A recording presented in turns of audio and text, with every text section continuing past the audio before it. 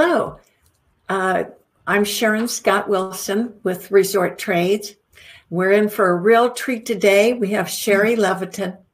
As many of you know, Shari,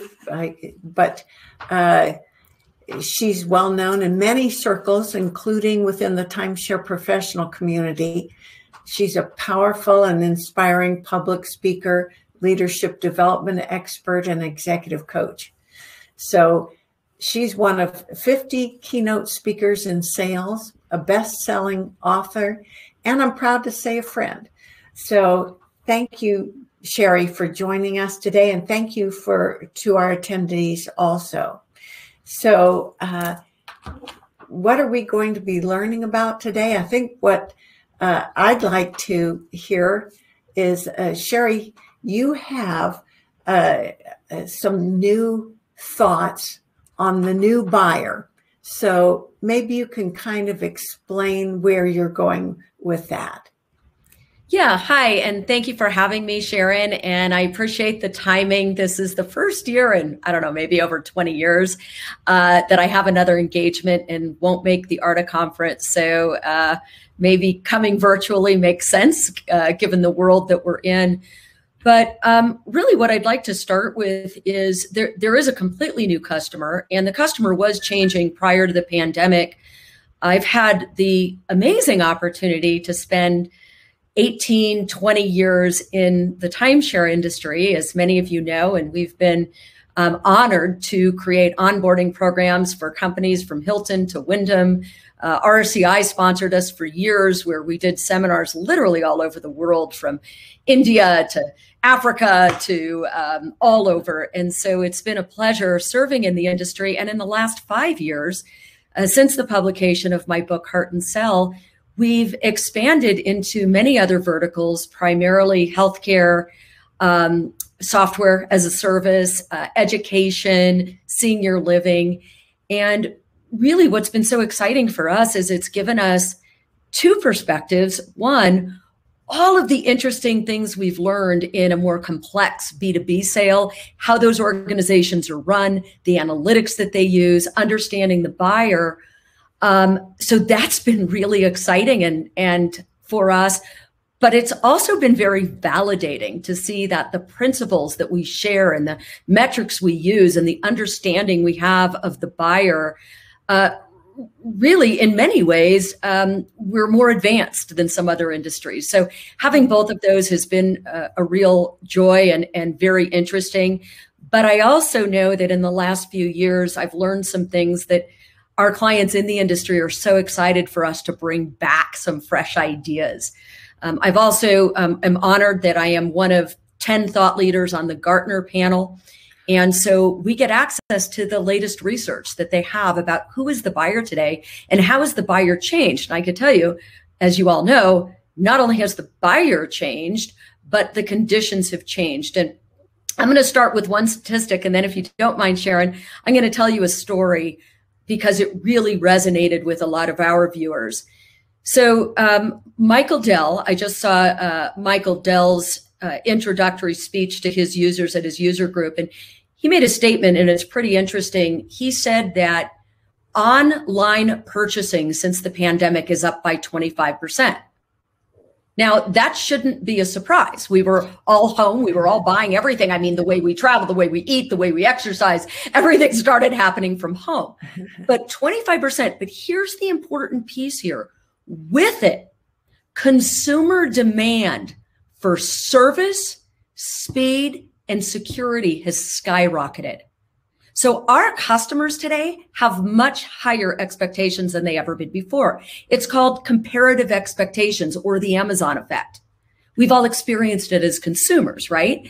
So what we really need to think about is, as an industry, is how do we compete really with the way customers are now used to buying and what their expectation is for buying. So that's a statistic that's really going to drive a lot of our conversation today, is this increased expectation and a completely different buyer's journey and an enhanced collaboration between sales and marketing. And I'd like to share 4 major shifts that we need to make as an industry to connect with our new consumer, to engage our new consumer, and to compete with all of the other ways now they can travel, whether it's Airbnb, whether it's VRBO, or whether it's just going through Expedia. Times have changed, and we need to change and adapt as well. Well, you know what, Shari, we took the liberty of taking several of your blog entries that you had recently. One was about how you came to buy a Porsche, or I guess as Germans would say, Porsche. Porsche. Porsche. Yeah, that was an interesting thing. So we've been, and for all of your listeners, I put out 3 free videos every single week on LinkedIn. And the reason I use LinkedIn, that's where really the B2B audience is. I would say, for more of a B2C sale, they're going to be on Facebook or Instagram. But we put out this was sort of a surprise to us.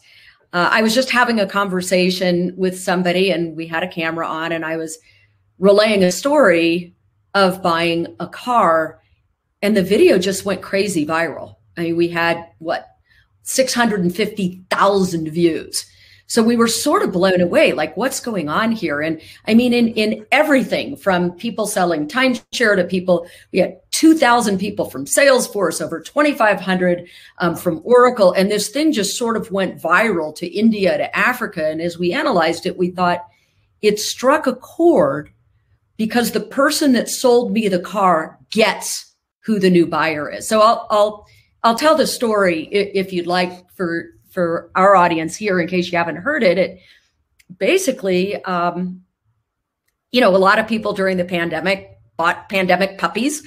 I decided I wanted to buy a pandemic Porsche. I'd had the same car for 8 years, and I wanted to treat myself.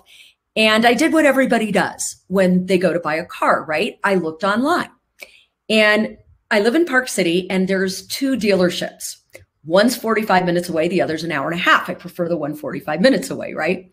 So I look online, and I call the first guy, 45 minutes away, the first salesman, and let's call him Roland. And I say, hey, I'm looking on your site. You've got 3 cars here. Can you send me the specs? Can you send me the pricing and the information? And Roland says, you're going to have to come in and take a test drive. I said, well, Roland, I'm not going to do that. We're in the middle of a pandemic. Sorry. I'm not going anywhere. So, he says, well, you got to come in. We got great deals. If you buy today, it's a holiday weekend. So of course I don't. So I call the second guy, and I get a hold of a guy named Sean. And I say, hey, Sean, can you tell me a little bit about your cars? I'm looking online. I see 2 that I really like. Well, he not only sends me the pricing immediately and sends me all the information, he says, hey, how about if we jump on a Zoom call? Because if we don't have it, we can sort of create it together. I'm like, that sounds great. Sure. So we get on a Zoom call and we start having fun, and we start, this is the color. These are the options. And, because I want white with beige interior, very hard to find. But he says, I'm on it. I can find it for you. So now I'm getting a little committed, right? So 2 days later, Sean connects with me on LinkedIn and on Facebook. And then he starts sharing my videos and commenting and whatnot. And, a couple of weeks later, I kind of go dark because it's not like I have to buy a car. So what happens is 2 weeks later, I get a video text sent to my phone of the exact car that we had chosen on a Zoom call, coming off the trailer wrapped like a present. And he starts taking a picture of it, and he's like, look, oh, can you smell the leather? Oh, gosh, it smells so good. Oh, here's the steering wheel. Here's the outside. Doesn't that look good? Hey, if you want to come in and visit today, we're serving chili. So, of course, I go down to the lot. There's the car. The pricing's right. The only part we do face-to-face is the paperwork. And I leave with a brand new white Porsche Cayenne. Now, of course, on the way back, I drove it through the other lot to show Roland, hey, I couldn't help myself. But the point of the story is this, and I think the reason that it hit such a chord, Sharon, is this. Sales processes today are no longer linear. And back when we were training the sales process, it was, we're going to do a warm up. We're going to do a discovery. It's 90 minutes. It's not 90 minutes anymore. One of the big shifts I believe we all need to make in sales is called omni-channel sales and marketing. We need to go where the customer is. And today, the customer doesn't just come face to face. In fact, Gartner tells us customers are 67% through the buyer's journey before they ever even talk to a salesperson, meaning before they come to our sales centers, before they visit us, don't think they haven't gone online. Now, I know depending on the demographic, they're going to do more research. Some are going to do more research than others. But as an organization, we need to look at the entire buyer's journey and ask ourselves, what happens from the moment we contact the customer? And I feel very strongly in this industry and in all industries that we map out with sales and marketing departments. We're doing this now in our seminars where we're putting up the buyer's journey on a board. We're bringing in sales and marketing and bringing in all the leadership and saying, okay, here's the first point of contact. They call a call center. How do they feel? Because we also know that customers will switch brands based on the way their experience is, how they feel, is there consistency? So it's very, very important that we map out the whole process, every single touch point along the way. And salespeople, I have some people fight me on this, but we should be looking, if particularly for in-house and we know who's coming in, why aren't we looking our customers up on Facebook, on LinkedIn? Why aren't we shortening that whole discovery process by finding out everything we can about them? We're teaching people to use video as an anti-rescission strategy. Why? Customers are 7 times more likely to open video than they are likely to open up an email for an they're not answering the phone anymore. You got a 3% answer rate. So by using all these multiple channels of communication where our customers are, we're not only enhancing the experience of the customer's journey, but we can make certain that we're giving them the content that we want them to see instead of leaving it to choice that they might read negative reviews online or whatever else. I want to know that the minute my customer is booked from a marketing perspective, I'm curating content that's all about my product so that they don't have to go surfing for it on their own. That's great. Hey, Shari, I have 2 questions. Yeah. About the Gartner Thought Leader panel. Firstly, I was unacquainted with Gartner personally. I admit ignorance there.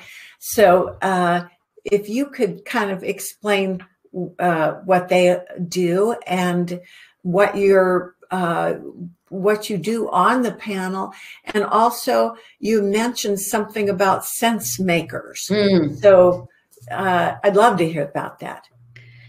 Well, this was perhaps the biggest honor I could imagine. And I'm also going to be really vulnerable, Sharon, and tell you that when I've been invited to some of these things in the last couple of years, I kind of had imposter syndrome. I thought, oh my God, I felt like you, like, oh my God, I get to be a thought leader on Gartner. But like you're a star. I came from timeshare. I don't know, because a lot of their that research makes you a star. Well, now people say if you can sell timeshare, you can sell anything, right? Because I mean, we are the best salespeople in the world. There's no question in my mind. I've noticed that working in software and other industries, nobody's better than a timeshare salesperson for creating a need when there isn't one. See, because a lot of these guys that are selling software, hi, we're looking for a software product that does this, this, and this. Oh, we happen to have that. So now you're only competing with a competing offer. You're not creating a need very often when there isn't one. Well, and connecting emotionally too. But I will say, Sharon, and here's what I found interesting.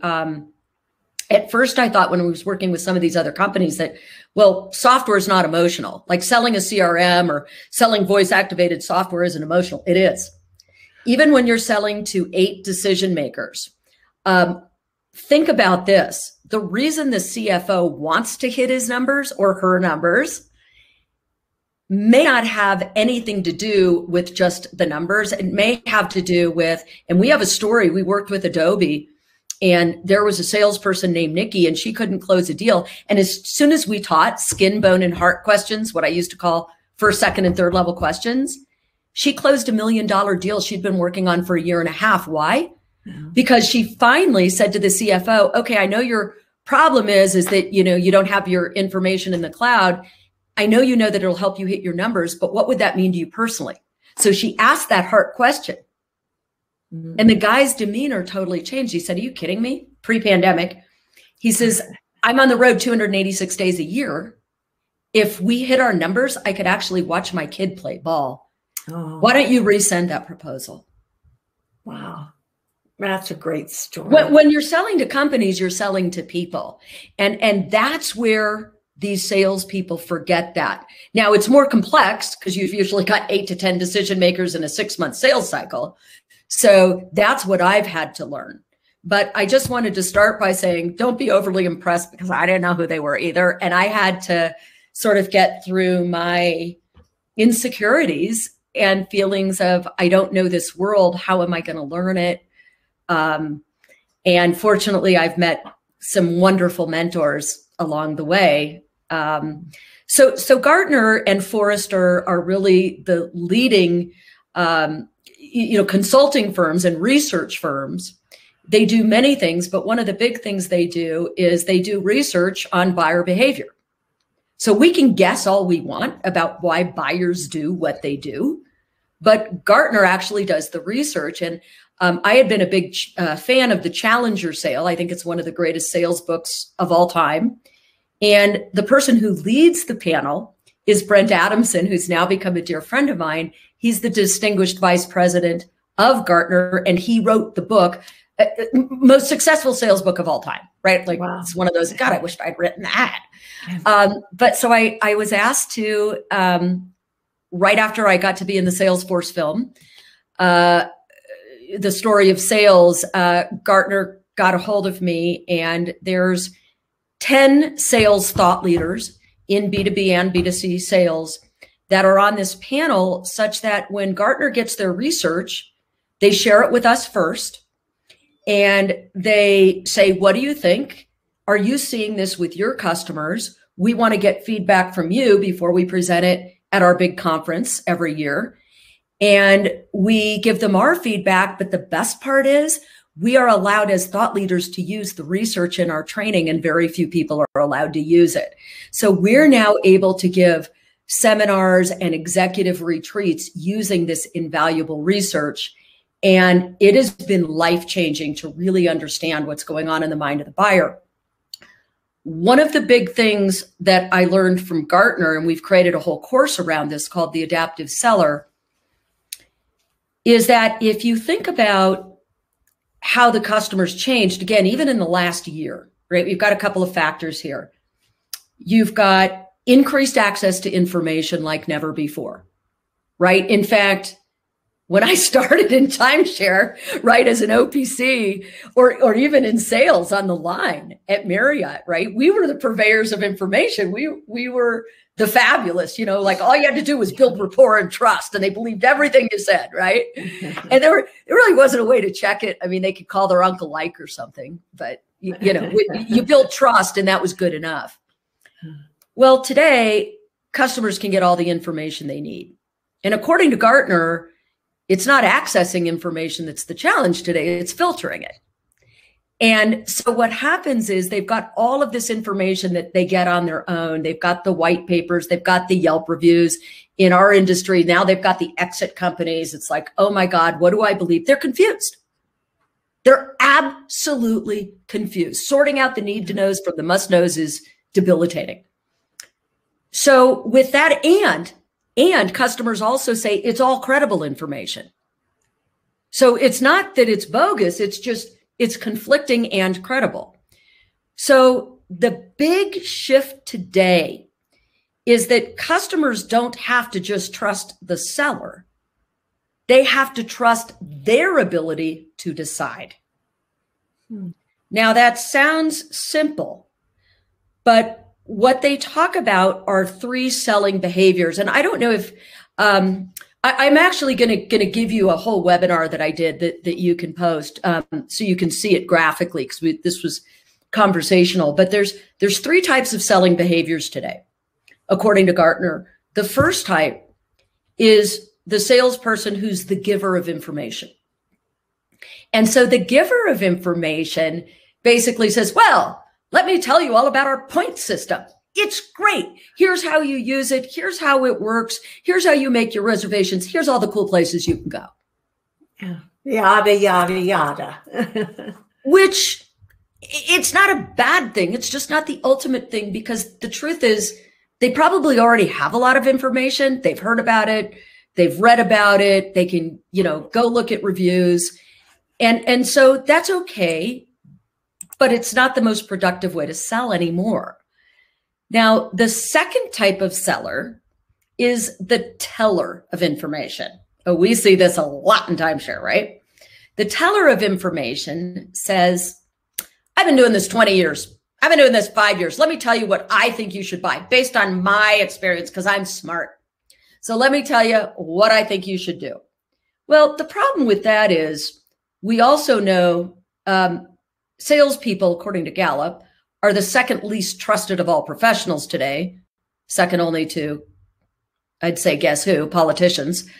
They're the second least trusted of all professionals, so it's not very credible. But it's the third type of sales behavior where we're really focused today, and that is the sense maker. What the sense maker does, subtle but huge, is the sense maker says, look, we know you have a lot of information. We know you've heard a lot. We know you've read a lot. We know you've even probably seen ads. Fess up about resales. Bring it to the forefront. They've all got the objection today. Don't hide it. You lose credibility. We know you have a lot of information. What I'm going to do today is show you how to buy a product like ours. By the time you're done with this presentation, you will know how to decide. I call it being a helping brand. I'm not selling you Hilton. I'm not selling you Wyndham.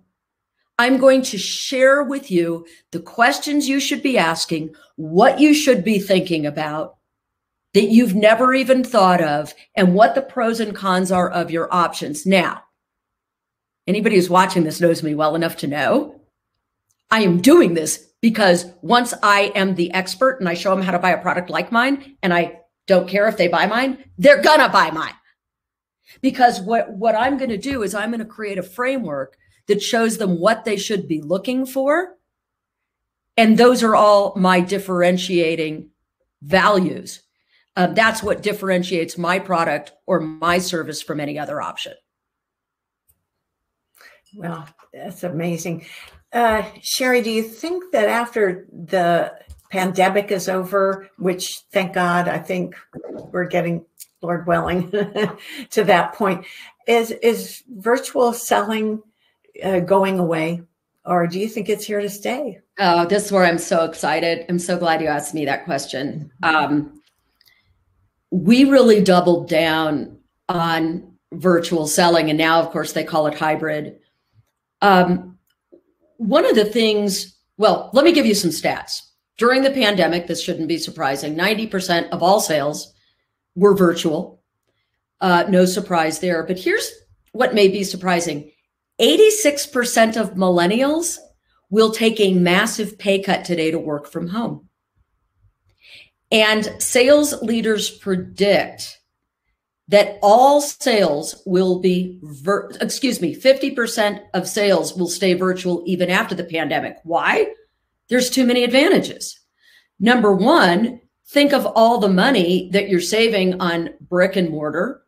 Number two, not having all of the time and expense of customers coming to you. And I think what we really learned in our industries and what a lot of other industries learned is, oh my God, I need another revenue stream, because there's companies we all know of, they had to completely shut down, and they had, maybe they had telemarketing, but let's not confuse telemarketing with really maximizing virtual sales using technology, using Zoom, using chat features, using polling, and really learning how to engage the customer from afar. Not to mention, now you can hire salespeople from all over. You can hire salespeople from anywhere. So you've just opened up a pool, and people would rather work from home. So we're working with, I would say the major part of our business right now is performing master classes, teaching organizations not how to do phone sales. This isn't telemarketing, really maximizing virtual, and the results are astounding. The savings are astounding, and we're even finding closing rates are matching and sometimes exceeding. Plus, we can get to more consumers faster. So we're recommending, yes, even though you've got people coming in to your resort or your establishment or your podium or whatever it is you're running, why not have an alternate distribution channel and learn to do it right? But here's why I'm excited about it personally and emotionally. I believe that there's not many times in life where you can really define what success means. And Sharon, I can tell you that when I grew up in sales in the 80s in this industry, that success meant a 60, 70-hour work week. You were exhausted. Your health might have gone to hell. You might have had a divorce, but you just did whatever it took. And I think technology and the young people are helping us to redefine what's really important in life. And I think during COVID, I can't tell you how many people are saying, I'm never going back. This is great. Or other people saying, we're going to have a hybrid. This is why Facebook and Google and Dell, they're all doubling down on a hybrid environment and saying, wait a minute, our employees are happier. They're 86% more productive. The company's saving money. And yes, we still want to see them in person, but maybe we'll have one team that goes in person and we've got another team that's selling virtually, or we're doing a hybrid with both. But I think that I'm personally excited that we're going to be able to help single moms who maybe just want to work 4 hours a day, or men. I don't mean to be stereotyping here, but I think that we're coming into a new age where the younger people are going to help us to see, I can work from anywhere. I can sell, Virginia property in the Dominican Republic. I can have a lifestyle, and with the right management, the right technology, and the right tools, tactics, and training, they can not only, make their budgets, they can exceed them and be much more profitable in the long run. It really is the Zoom world and COVID. If there's a bright side to the pandemic, this is it. It's opened up a whole different world of opportunities. And I think it's really, I'm with you. I think it's really amazing. And also it helps you connect. I think that one of the questions I wanted to ask you was, why is it so difficult for sellers to focus on the buying process rather than the sales process? And I think selling virtually helps them do that. But what are your thoughts about that? Well, they're really probably two different questions. I think it's always been difficult for sellers to focus on the customer rather than to focus on the sales process. And, we're going to do it this way. And after this step comes this step, instead of really asking yourself the more important question, which is, does this make sense anymore? And how does this make my customer feel? We do an exercise online where we actually have sales and marketing people go through the buying process, like I was saying before, this new buyer's journey, and map out every single touch point. And then they put an emoji on it and say, how does the customer feel? Mm-hmm. Because if we're sending them 4 emails in a row and they're not coordinated, or we're doing things that put them at dis-ease, they're not going to buy from us. There's too many other options today. And people are going to go, like I said at the beginning, where it's easy, where they feel good, where they're having a wonderful guest experience.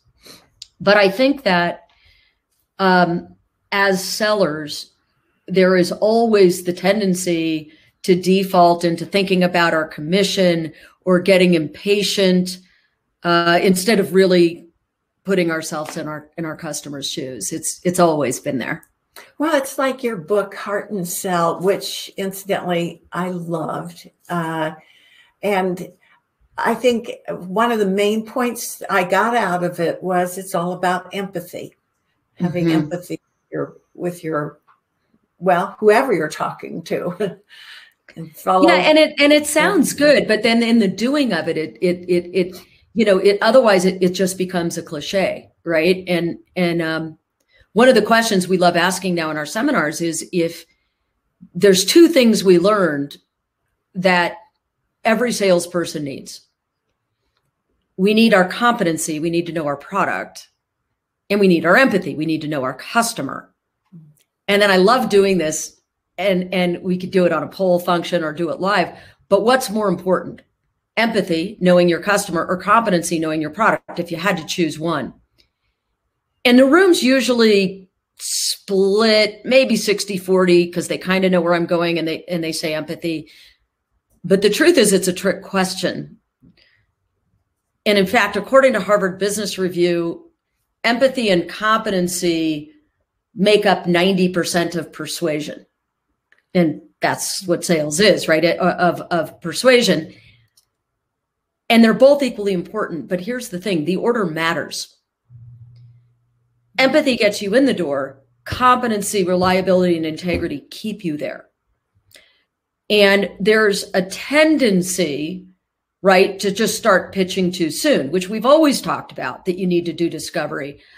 I would say one of the biggest shifts today, though, is that we can't do just what we've always done and say that the product's different and say that the journey's different. And so we're teaching more of this sort of challenger concept, if you will, of early on, giving them a trend or a piece of information that they might not know, giving them something that they hadn't thought of. For example, vacationing at campground industry. We've been doing quite a bit of work in the campground industry. We might say, hey, did you know that RV sales are up 346%, yet campground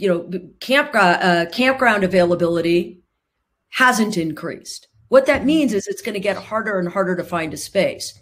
So we're sort of coming out with this big fat claim, if you will, or this trend where people say, oh my God, I hadn't thought of that before. But notice I'm not selling.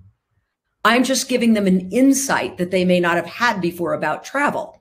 And I think for those of us selling timeshares or vacation clubs, security, as I said in the beginning, is a big deal. So did you know that more and more travelers are realizing the importance of security and safety and cleanliness? And that is why there's a trend too. So you really need to script this in so that customers are thinking differently early on. So that's a very important component today.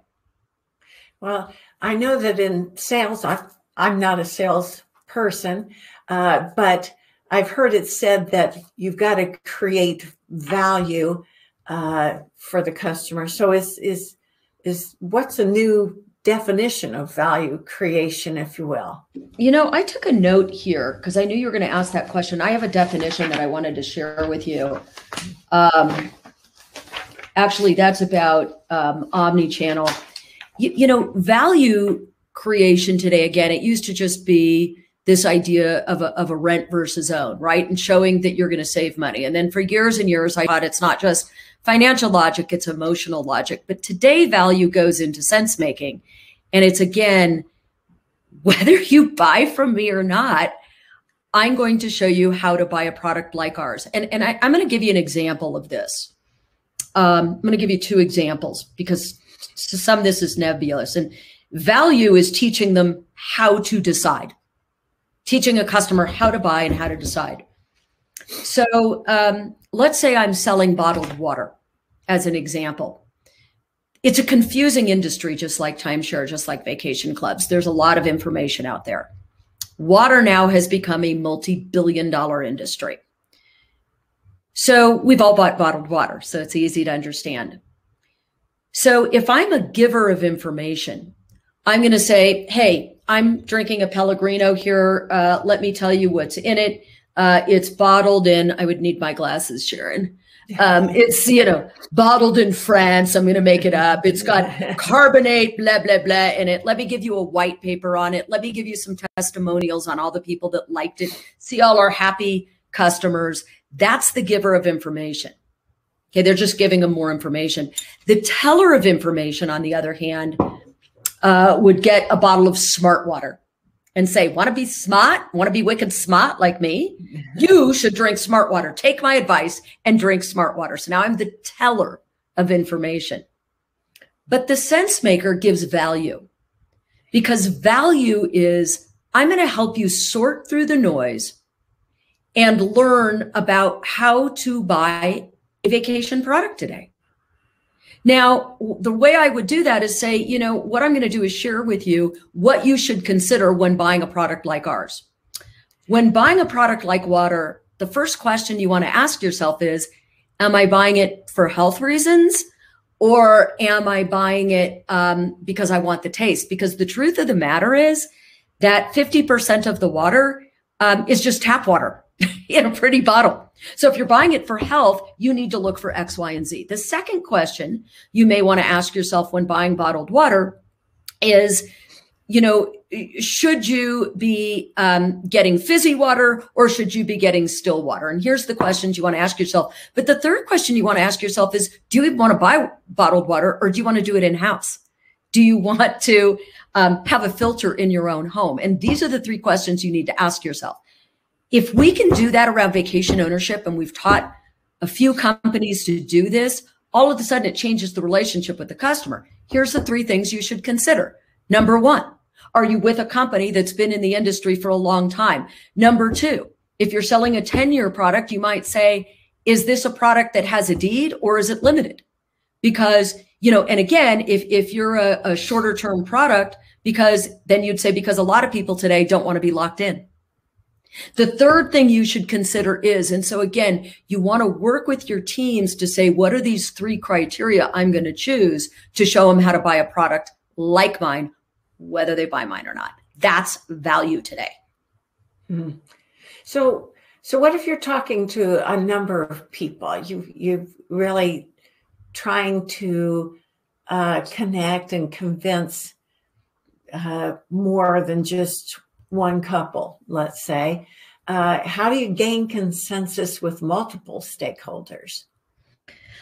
Yes. Well, that's always been an interesting challenge, and whether to do a podium or not to do a podium. But again, I think what's important when you're trying to gain consensus, you're usually going to have one that's more sold than another. We call them a mobilizer or a champion. And what you want to do is identify who that person is, and you want to have them do the selling for you, because nobody believes a salesperson. So if I'm talking to you and your husband and two other couples, for example, or maybe there's some singles in there, what I'm going to do is say, I'm going to make you the hero. We can never be the hero of our own story, right? We learned that in Storytelling 101. So I'm going to say, Sharon, you seemed excited about that. This, and this. What is it that you're so excited about, Sharon? Can you share it with the group? So I'm going to empower you to be my champion and my mobilizer to sell the rest of the group, and I'm going to zip it. That's a great idea.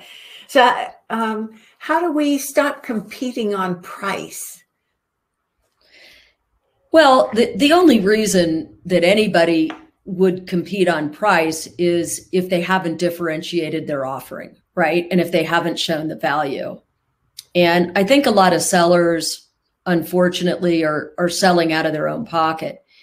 And so really not competing on price, what that amounts to is, again, it's differentiating your product and differentiating the way you sell. It's not just what you sell, it's how you sell. And again, now I'm going to take us all the way back to the beginning when I was talking about an omni-channel approach. I think one of the best things we can do today is know everything about our customer before we even talk to them. And that's why, again, particularly if you're in-house, if you can look people up online, you will gain an enormous amount of credibility. I talk about 5 things you should look for on LinkedIn as an example, and how you don't have to spend as long on a discovery, and it's going to create a lot of credibility right away when you can say, oh, I see that, you went to the University of Colorado, or, I see that, you've been at such and such company for 5 years. And then salespeople always say, oh, wouldn't that sound creepy? That I've been looking them up. No, just Stalking. say, yeah, I just say, I like to know about the people I'm going to serve. And, here's what I found. And basically, you're taking that first level discovery, you're doing it yourself, and you're just confirming the information. And I will tell you, we got one of the biggest deals we've ever gotten just last year, because it was a big real estate company. And they all told me, Jay is going to be the tough one to sell. Okay. Because I had a champion, right, that was on my side. And Chris said, we're all in. We love you. We know your background. We love that you've been in timeshare, but Jay is going to be a bugger. So what did we do? We spent 2 hours researching Jay. And then I found that, Jay was on a podcast. So what did I do? I listened to the whole podcast. And as soon as I met Jay, I said, Jay, so great to meet you. I hope you don't mind. I'd like to find out a little bit about the people I'm going to serve. I love that podcast you did where you're talking about the 9 leadership principles, because at Levitin Group, we really ascribe to particularly number 5 and number 7, where you were talking about what Jay looks at me and he goes, that's 3 years old. I didn't even know. Where'd you find that? Again, I'm leading with empathy. I'm finding out who Jay is and what's important. And again, I will tell you, I have had debates with some timeshare operators. Oh no, salespeople will prejudge. Well, you know what? That's yesterday. Today, we need to get all of the information we can. It is available. It's online. We can't sell to a persona. We have to sell to a person. And do your due diligence. Now, I know if you have a tour that comes in, and you don't know who they are ahead of time, you're not going to, have that ability. But for all of those of us who are in-house, I think it's critical to do that, and to really do that homework first. That is very wise. Well, Shari, we're starting to run out of time here. In fact, we've gone way over, but so worth it. I really appreciate your being with us, and I hope we can invite you back again whenever you feel like it, really. But at least by the fall, we'd love to have you anytime you're available. And to our viewers, if you would go to resorttrades.com, sign up for our weekly e-newsletter, you will be apprised of when Shari is going to return, and our other speakers as well. So, Shari, thank you so much. Appreciate it. You're welcome, Sharon. All right. Bye. Have a great trip. Thank you. Bye. Bye. Hi, I'm Sharon Scott Wilson, publisher of Resort Trades. We have been bringing you free videos in the hopes that we can help solidify the timeshare resort community and provide you, vacation ownership professional that you are, with some useful information. So when you hit the like button or share or comment, you're helping yourself too to be more integrated into the community, helping others get to know you. So be an influencer, subscribe to the channel, hit the bell icon so you'll be notified when we post a new video. And thank you. Good luck.